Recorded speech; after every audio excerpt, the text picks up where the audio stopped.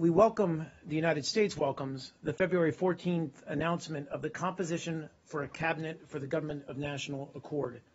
We urge all Libyans to continue moving forward with the implementation of the Libyan political agreement and the formation of the new government.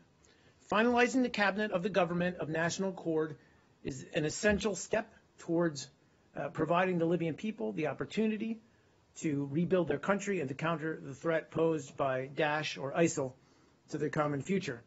We stand ready to provide full support to the Libyan people and the Government of National Accord as they continue the hard work of restoring unity and stability.